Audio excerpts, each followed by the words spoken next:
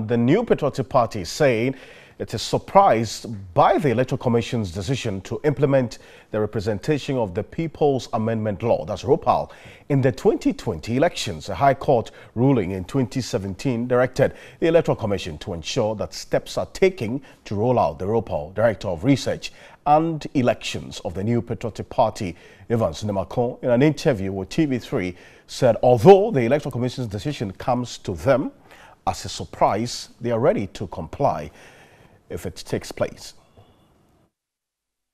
For us as New Patriotic Party, we are aware that the EEC has put together an IPA consultative committee to consult with Ghanaians living abroad to see, and other stakeholders to see how best the ROPA can be implemented in the future. So we are yet to be informed on the conclusion of the committee's work.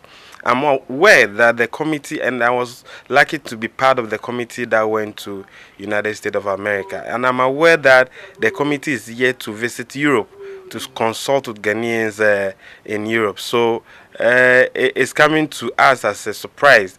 We will wait and find out from the EC whether the conclusion of the consultative body, they will still want to go out. But I'm aware of the High Court ruling that the EC must ensure that the law is implemented to the latter. The New Patriotic Party is a national party. We also have branches across the borders of Ghana. We've been mobilizing our members, we've been engaging our members outside of Ghana. In fact, if you care to know, the New Patriotic Party has about 22 external branches. The party is organized from polling station level up to national and to the diaspora. So we engage our membership. Again, the New Patriotic Party is a law-abiding party. If it's in the law and the EC want to go along it, the party will strategize and win out of the arrangement.